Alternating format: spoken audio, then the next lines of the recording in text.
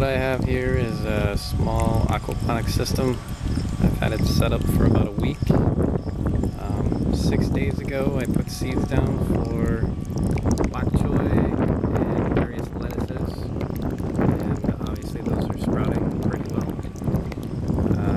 I did raid the garden for some green onions and a basil plant that were hiding underneath the tomato plant, and we're sort of getting dwarfed by the tomato plant, and so put them in here to try and take up some nutrients. Made this system out of a topsy-turvy type upside down tomato planter. It's kind of a bear because I had to plug a lot of holes that were in the base. I had one surviving goldfish out of 8 feeder goldfish that I got from Petco. Not sure why the others died, probably just because they were sick.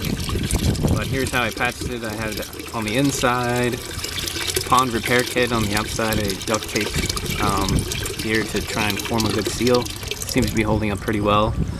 The middle hole, which is quite large, I put a cover plate back in and I caulked around the outside with silicone caulk. And then my bell siphon is over here with the effluent piping.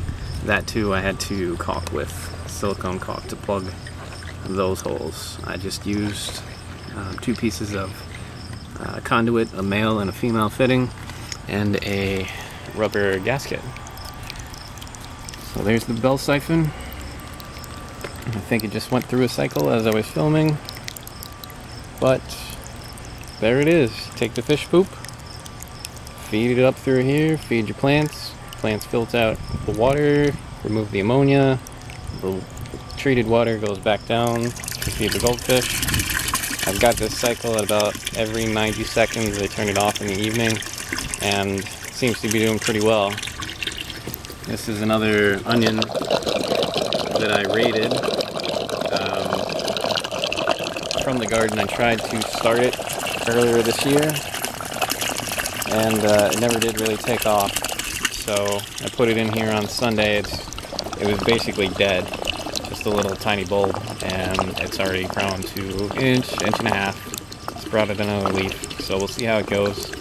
See how these guys go, recovering from their transplanting, and the basil too. So hopefully it all goes well. Seems to be doing pretty good now, and there we go.